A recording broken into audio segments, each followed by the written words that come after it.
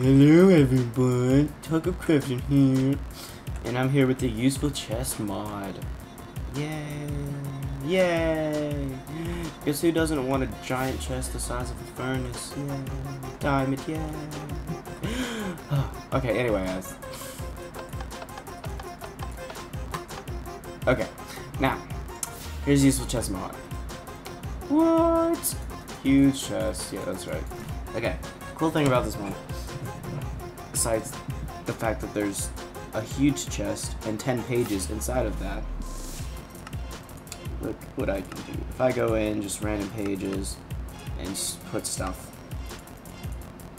Yeah.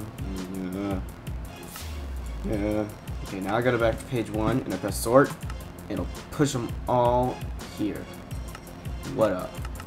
Yeah. Anyway guys, this is basically the entire mod. For some reason, if I try to spawn it... Oh, now it's working. What the hell? Okay, but when I first tried to spawn it, it wouldn't let me get into it until I crafted one. Ooh, daytime. Put that in there, guys. So, let's show you guys how to craft it. Complete all items. Load one. Okay, so 4 iron ingots, or ignits, however people say them. And you put them in the 4 corners. These go in, diamonds go in the 4 center columns, I don't know. And the chest goes in the middle. And then you get a useful chest. Now, let's see. Oh, there's going to be a bunch of items breaking too. Forgot about that. Let's see. I don't think they combined.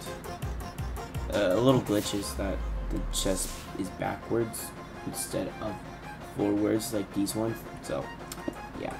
Okay, they do not combine.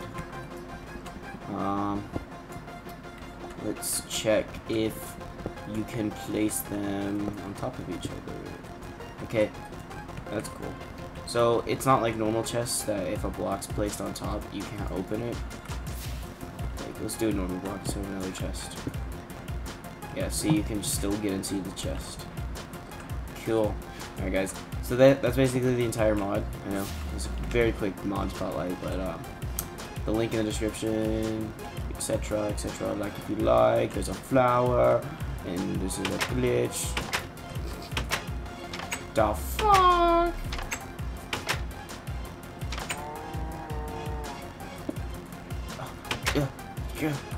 Yeah.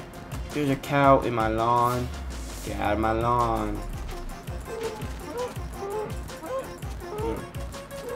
Subscribe once this cow dies. Yeah, subscribe.